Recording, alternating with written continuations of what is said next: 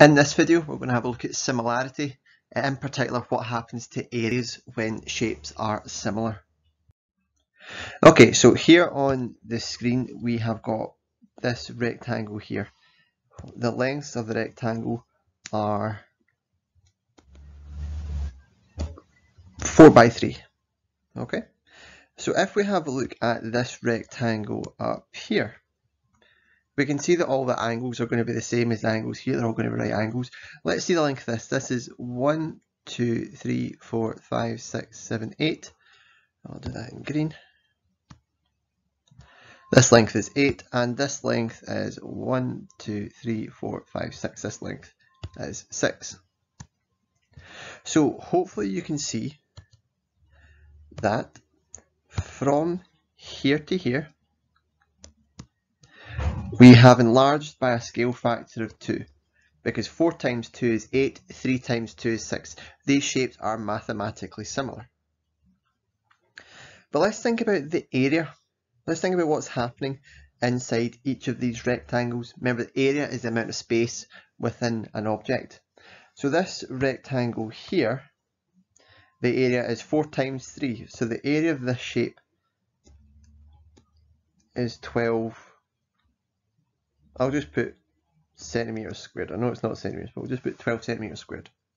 So we would expect our new area to be 12 times 2, which is 24 centimeters squared. But if we count this all out, we've got much more than 24 centimeters squared. We've actually got 8 times 6. We've actually got 48 centimeters squared. Okay, and there is a relationship here. We'll look at this rectangle at the bottom, then we'll try and draw it out. Okay, having a look at the rectangle at the bottom, we've got the length being 1, 2, 3, 4, 5, 6, 7, 8, 9, 10, 11, 12. Okay, so the length is 12 and the breadth I think is 8. No, I think it's 9. 1, 2, 3, 4, 5, 6, 7, 8, 9. Okay, so hopefully you can see that from here to here, we've enlarged by a scale factor of 3. So we would expect the area of this to be 3 times bigger. But we can see it's much bigger. It's much bigger than 36 centimeters squared. The area inside this is actually 12 nines. What's that? 108 centimeters squared. Okay, so what is the relationship between the areas and the scale factor? So if I highlight this area here, and if we link to this area here, so we enlarged by a scale factor of 2, but do you see that the area is in fact 4 times bigger? And see, instead of writing 4, I can say it's 2 squared times bigger.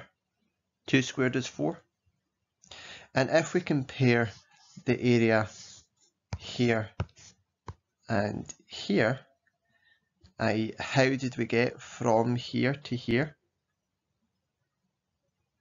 Well, 108 is 9 times bigger, but instead of saying 9 times bigger, we can say that it is 3 squared times bigger. Essentially what we find here is that when shapes are mathematically similar, if we enlarge or reduce them by a scale factor, the area scale factor is found by squaring the scale factor. So we find our scale factor, i.e. here it was 3, but to find the corresponding area, we would have to multiply our 12 by 3 squared. In this example, the scale factor was 2, so to find the corresponding area, we needed to multiply by 2 squared. Okay. So our general strategy for area scale factor questions when shapes are mathematically similar is: step 1, we find out the scale factor is normal. Step 2, to find the area scale factor, we square the scale factor. Then step 3, we multiply by the area scale factor to find our unknown area. We've got 2 examples to have a look at. Okay, example 1. Below are 2 similar parallelograms. So we are told these are similar. We should then be thinking of similarity and thinking of scale factor. The area of parallelogram A is 28 centimeters squared. Work out the area of parallelogram B. Okay, so we want to work out the area of B. We're expecting it to be bigger than 28 because B is bigger. So step 1, what we do is I'll just put a wee question mark here. This is what we want to work out. Okay, so the first thing we need to do is we need to state what our scale factor is. And remember, to work out our scale factor, we take the new and we divide it by the old. The new is the shape that we work towards. So see how we want to work out the area of this shape, this one here. So my scale factor is going to be 6 over 4, not 4 over 6, okay, because 6 over 4 would correspond to an enlargement. Okay, 6 over 4 is the same as 3 over 2. On a calculator, you should find that that is 1.5. Essentially, to get from here to here, we've multiplied by 1.5. But we want to find the area of the parallelogram. So far, we've got the scale factor. What we now need to do is we need to find the area scale factor, ASF. And what we do is we take our scale factor and we square it. Okay, 1.5 squared is 2.25.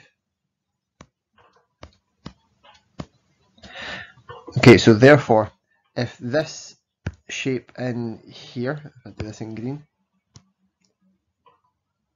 if this has area of 28, to work out the area of this,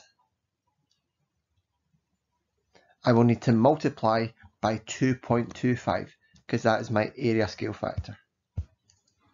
Okay, so we'll just say area of B is going to be 28 multiplied by my area scale factor. And 28 multiplied by 2.25 is 63. So that's going to be 63 centimeters squared. Okay, find your scale factor. For the area scale factor, you need to square that, and then you'll need to multiply as appropriate. Okay, one final example. Shown below are 2 mathematically similar shapes. Straight away, you see that phrase, you think, scale factor. So I'm not even going to look at the question. I'm just going to write down scale factor. And I know that to work out the scale factor, we do new divided by old. Okay, so let's have a look.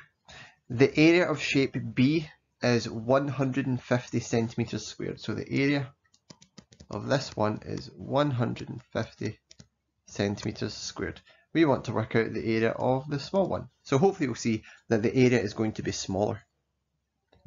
Right. Okay, so we want to work out the area of this one. So this is the new shape. So I'm going to take the corresponding sides, 3 and 15. So my scale factor is going to be 3/15, which is a fifth, which is 0.2.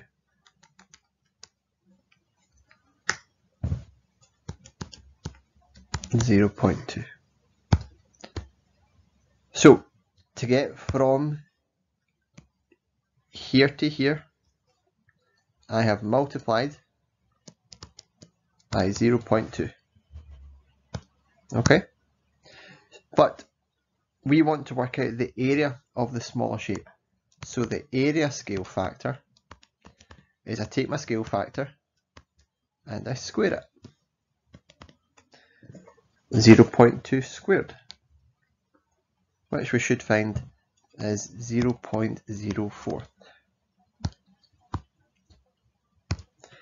Okay, so therefore, to work out the area of A,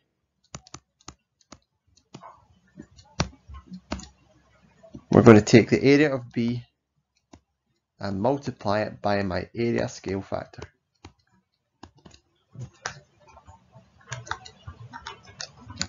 When we get that, we should find that the area of A is 6 centimeters squared. Okay, find your scale factor, find your area scale factor, and then multiply as appropriate. Thanks very much.